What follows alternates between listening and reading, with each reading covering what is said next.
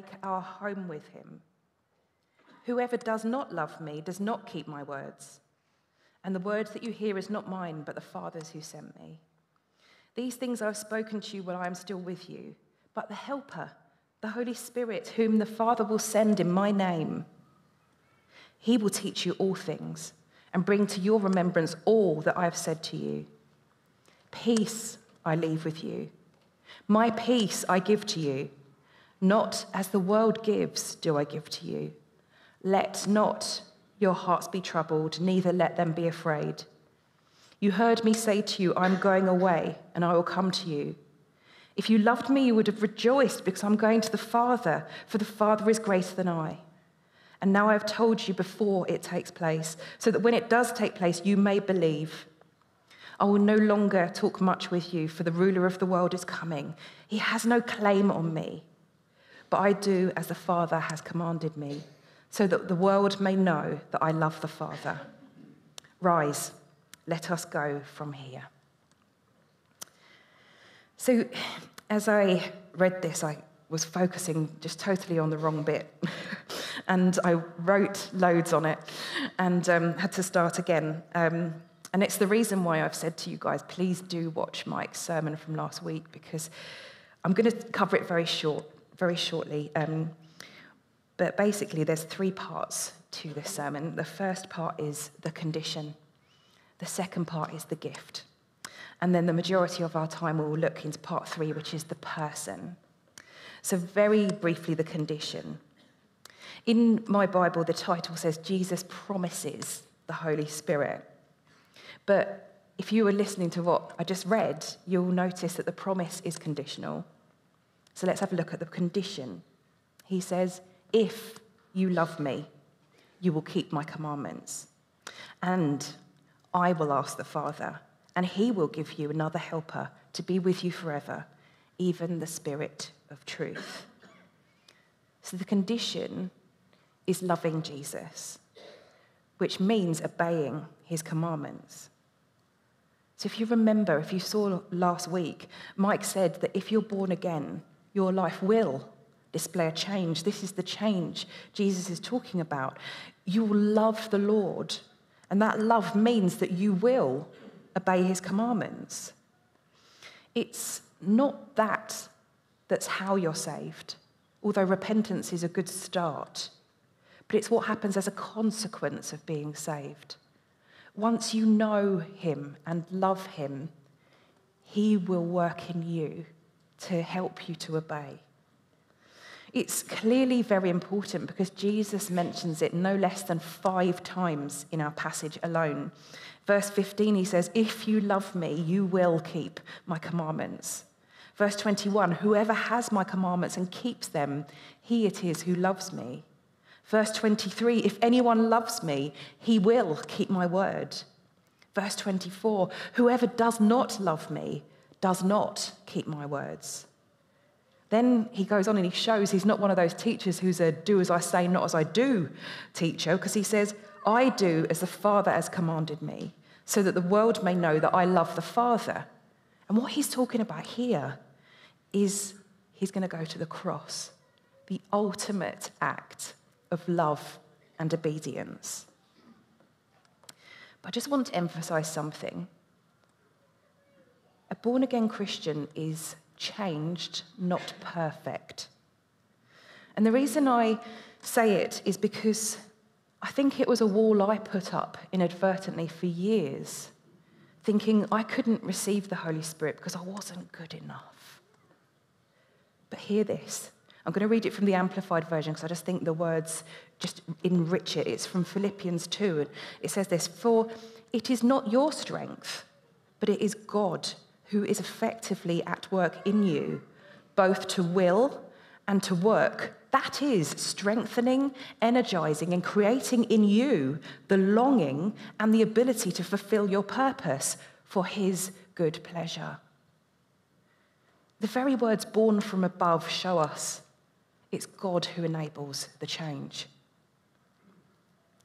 Part 2, the gift. Jesus says, if you love me, you will keep my commandments, and I will ask the Father, and he will give you another helper to be with you forever, even the Spirit of truth. The Holy Spirit is a gift himself. Today, we're not focusing on the gifts of the Holy Spirit. We're focusing on the gift of the Holy Spirit. He himself is a gift. So I just want you to imagine this. A gift randomly turns up on my doorstep and it's nicely wrapped, but there's no card. How am I feeling? I'm probably a bit excited and a little bit suspicious, to be honest. What might be inside? So I open it up, and inside, it's edible. Homemade cookies, and they smell lovely. But hang on, I don't know who they're from. Would I eat them? I mean, you know me, I probably would. But what if there was something nasty in them? What if the person didn't wash their hands? Or what if they were Parmesan flavoured? I hate cheese. I know, it's weird, but I hate cheese. But just now imagine, I check on my phone, and there's a WhatsApp. I've left you a little treat on your doorstep. Love, Judith. Now, if you've ever had Judith's cookies, you know what happens next. Devoured. My point is this. When you know the giver of the gift, you can trust the gift. Because our passage tells us who the gift is from. Jesus says, I will ask the Father, and he will give you another helper. You know the givers. It's Jesus. You've trusted him with your eternity, so you can trust his gift. And we sang earlier, didn't we? Good, good Father. When you know the giver of the gift, you can trust the gift. And our passage, it not only tells us about the giver of the gift, it tells us the nature of the gift. Jesus says, another helper. He's saying, another one just like me. When you know the giver of the gift, you can trust the gift. In Luke 11, it says this, for everyone who asks receives, and the one who seeks finds, and to the one who knocks it will be opened.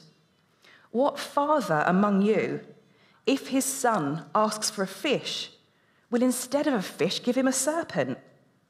Or if he asks for an egg, will give him a scorpion?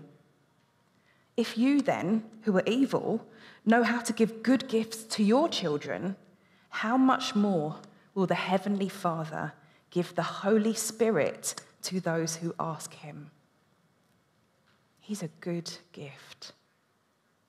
So let's just go back to my imaginary doorstep. How do I get the gift? Well, I pick it up, I take it in, I receive it. I don't look at the gift, close the door, go back inside, read my Bible the whole way through, help 10 grannies across the road, pray every prayer I know twice, then receive the gift. I simply receive the gift. I feel like the Lord wants you to know today, don't close the door on the gift. If you are a born-again believer, the Holy Spirit is yours. And it was a bad analogy because he's not just on your doorstep.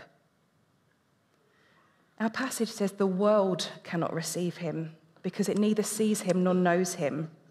But it says you know him, for he dwells with you and will be in you. Now, Jesus said that to his disciples before Pentecost, but we are his disciples if you follow him after Pentecost. If you are a born-again believer, if you've accepted what Christ did for you on the cross and repented and turned from your sin, the Holy Spirit lives in you. And I think my favourite thing about this passage, and for me the best part of the gift, is you get to keep him forever. Unlike Judith's cookies, although they do say a moment on the lips, a lifetime on the hips. But the thing is, Loneliness is endemic. And this gift means you never have to be lonely ever again. I was just saying to my friends who came round for dinner that I so often say, oh, we are going there, when really it's just me. But I constantly feel like I'm with the Lord.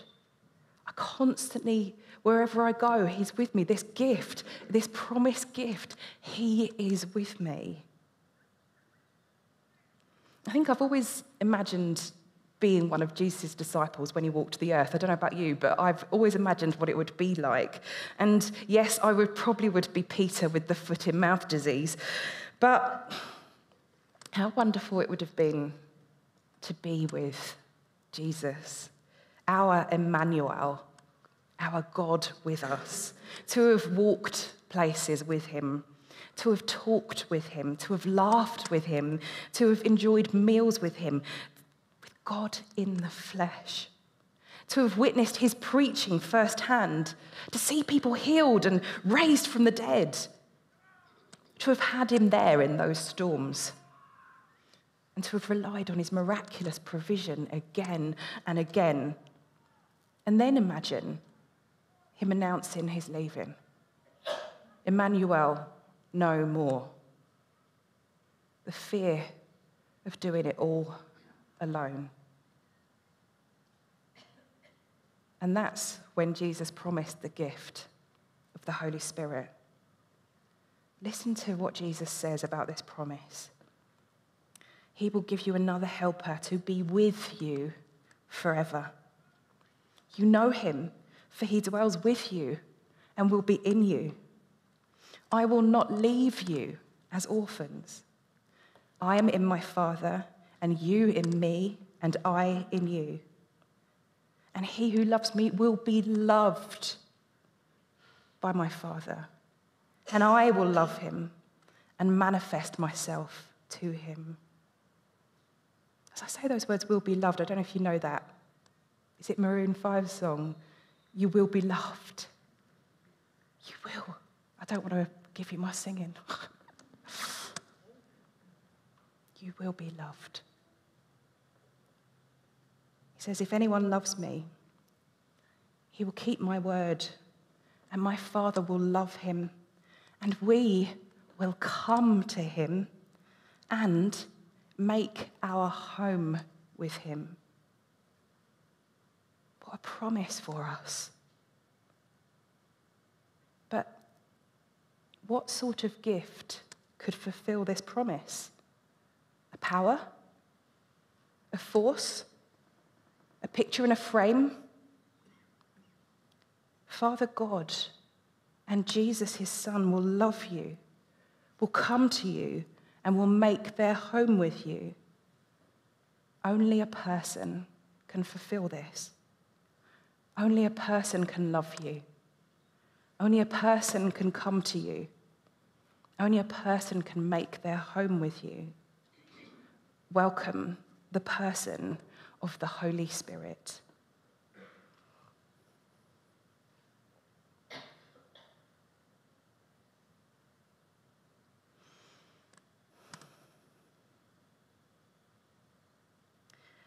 When a service leader says, "Come, Holy Spirit," I just wonder, what do you imagine happening? I asked a couple of friends when I was preparing, and some of us imagined something coming down from heaven, or if I'm honest, I kind of imagined something coming down from the ceiling.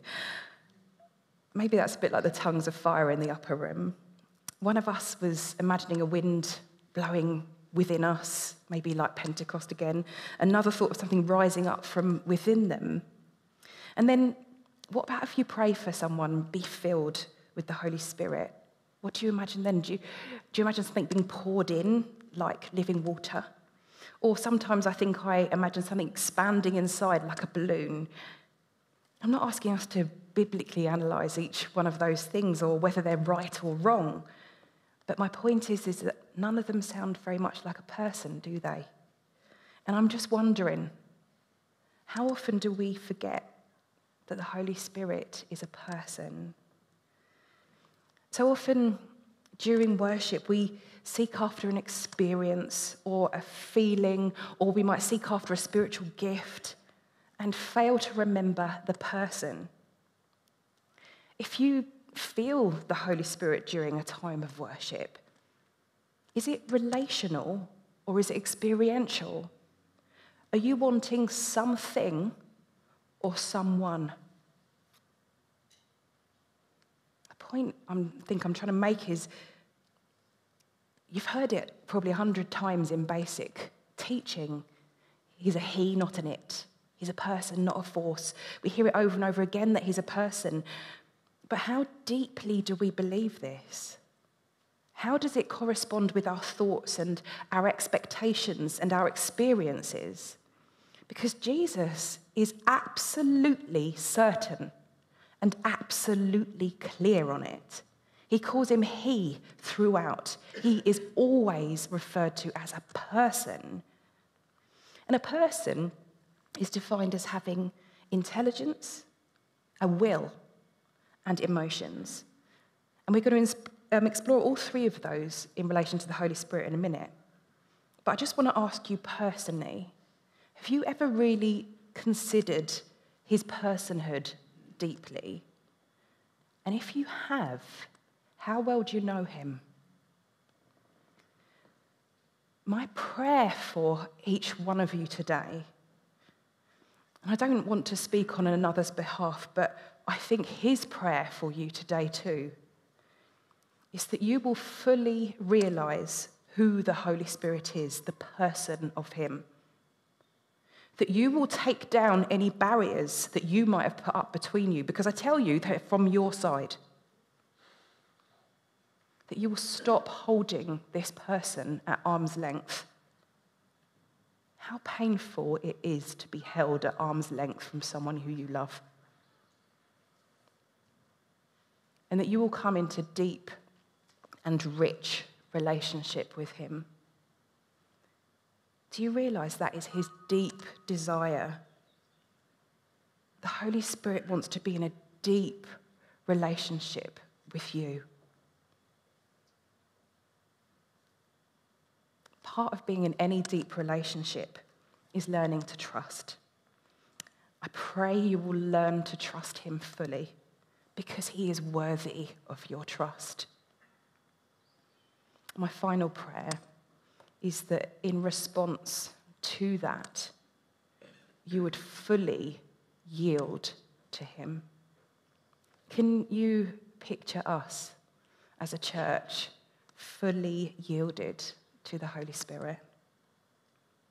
I can almost hear someone thinking there, but what about the Word?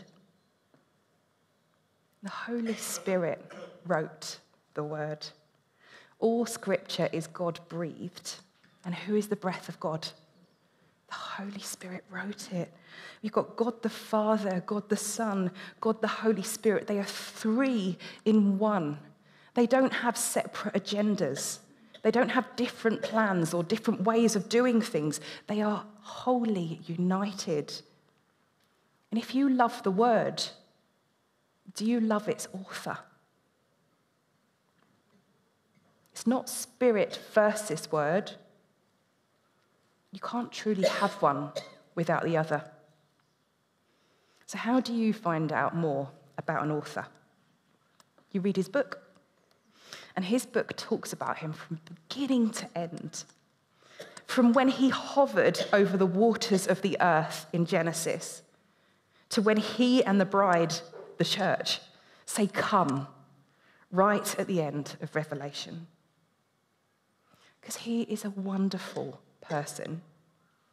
And he is yours to be with you forever. He's a gift. He's so wonderful that Jesus said it was to our advantage that Jesus went away, because the Holy Spirit would be able to come. I just sense how deeply he wants you to know him today. Let's look first in our passage. Jesus calls him helper. In your version of the Bible, it might say comforter or counselor or advocate. You probably have heard the Greek word before, parakletos or paraclete, and it means one who is called alongside, one who is with you, one to encourage you, to help you, to guide you. But the word helper can seem inferior, can't it? But the way it was used back then when it was written was like a barrister coming to your aid in a courtroom. And it's just an example of where translating into the English language can bring connotations to something that aren't really there. But then, if you think of the Holy Spirit solely as a barrister, you're going to miss out on that closeness and that love and care of the relationship. Helper, comforter, counselor, advocate. Having those different translations helps us to understand more fully who he is. Jesus also calls him the Spirit of truth, and later says he will teach you all things and bring to your remembrance all that I have said to you. So thinking of those three elements of personality, here we have intelligence. 1 Corinthians 2 verses 10 to 12 says, "These things God has revealed to us through the Spirit. For the Spirit searches everything, even the depths of God. For who knows a person's thoughts except the spirit of that person which is in him? So also no one comprehends the thoughts of God except the Spirit of God. Now we have received not the spirit of the world, but the Spirit who is from God, that we might understand the things freely given us by God." The Holy Spirit, he knows and understands the depths of God. Do you realize he desires to explain them to you? Have you asked him?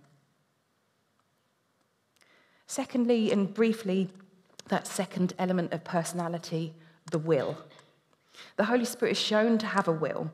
When Paul writes about spiritual gifts, he says, "All these are empowered by one and the same Spirit, who apportions to each one individually as he wills." But don't forget, the Holy Spirit's will is in accord with the will of the Father and of the Son. You don't need to be scared of what he wants to do. And the third thing, emotions. You've probably heard that the Holy Spirit can be grieved.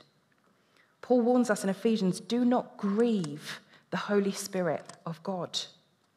Now, the word grieve means to make someone sorrowful, not annoyed or angry, but sad, distressed, and sorrowful. And I say that because for some reason I've always confused it with the word aggrieved, which is to be resentful at being unfairly treated. That's not the word. It's sadness and sorrow. You can make him sad. You can make him grieve. You can make him sorrowful. On the flip side, the Holy Spirit loves us. He loves you. I always think of God the Father as loving me and God the Son as loving me. He died on the cross for me. But the Holy Spirit, he loves you. When I was preparing this, the name of the Holy Spirit as helper, that parakletos, the one called alongside, it just gave me this revelation of his love, this picture of him who comes alongside you in love. He wants to draw you into his arms because he loves you. I just want you to meditate on that for a moment. When someone says, "Come, Holy Spirit," when someone says, "Be filled with the Holy Spirit," he's the one who draws alongside you and loves you. And love drives out fear. Love crosses divides. So receive him. Receive his love. Because him as a person, Jesus is described as being meek. And that is a power under control. And I think that's who the Holy Spirit is. He's meek. He's a power under control. He wants to draw alongside you. He wants to have a relationship with you.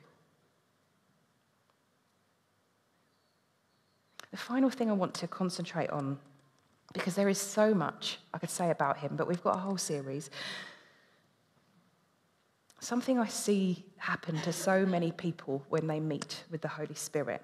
I can't tell you the number of times I've prayed with someone, and when I ask them, did anything happen? How do you feel? They reply to me, peace.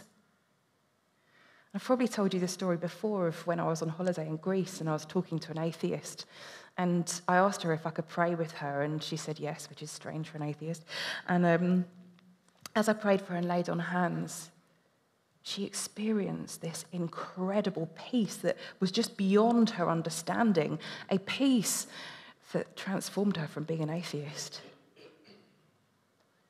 Jesus says toward the end of our passage that he leaves something else with us, his peace. He says this, peace I leave with you, my peace I give to you, not as the world gives do I give to you. Let not your hearts be troubled, neither let them be afraid. So how do you think he gives you his peace? By his Holy Spirit. And that word peace, let me expand it.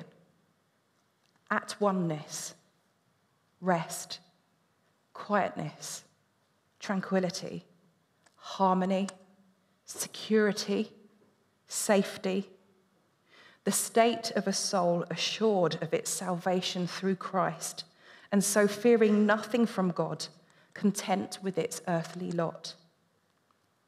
It's what the whole of humanity is searching for.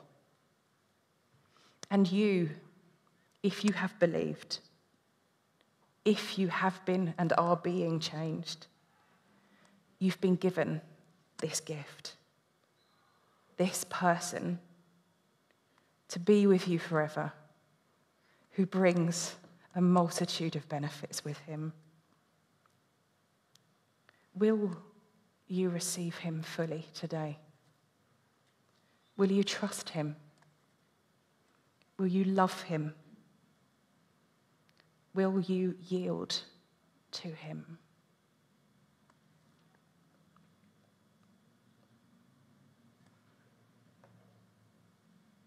I want us to respond to him, to have a chance to respond to him today. As I was preparing for this response, I thought of some different things, different ways in which you may feel you need to respond, having heard what I've said. One might be that you recognize there's a barrier, you might feel that there's a barrier between you and the Holy Spirit, or that you know you've kept him at arm's length. You've feared what he might do, you've feared being made a fool of.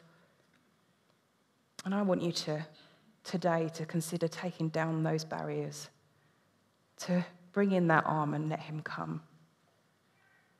Maybe you want to have a deeper realization of him as a person. I think we all need that.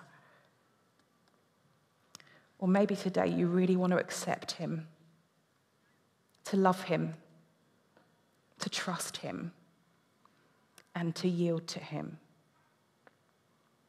So I'm going to ask the wonderful technical team at the back to play us a song. And it's just a quiet song. But I want to give you an opportunity during this song to really reflect and invite him. Remember what I said about his meekness. He wants you to ask. And there will be people available to pray with you. If you feel like you want to respond to anything, you want to respond to his personhood, you want to break down those barriers, you want to build your trust, please feel free to come over here and someone will pray with you. If the prayer team want to come and get ready, that would be really, really wonderful, please. If you wouldn't mind playing, please, thank you.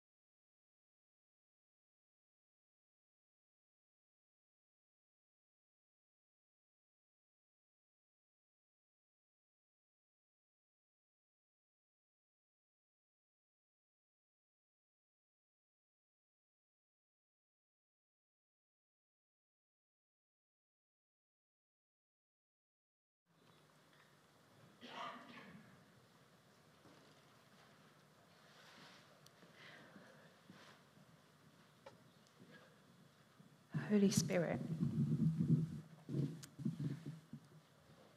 it's not often that I pray to you. And sometimes I feel like Jesus directed us to pray to the Father. Sometimes I ignore you as a person. And I know how you just want to glorify Jesus and the Father. And I want to know you better. I want to remember at every point that you are a person who loves me, who is with me forever. And Lord, wherever any one of us has put up barriers, Holy Spirit, where we're holding you at arm's length due to fear or not feeling good enough, I pray you'd help us to take those down and invite you in fully. As part of that, teach us to trust you. Help us to know you. Come and fill our lives, us, and help us to yield to you, Holy Spirit. I ask it all in Jesus' name. Amen.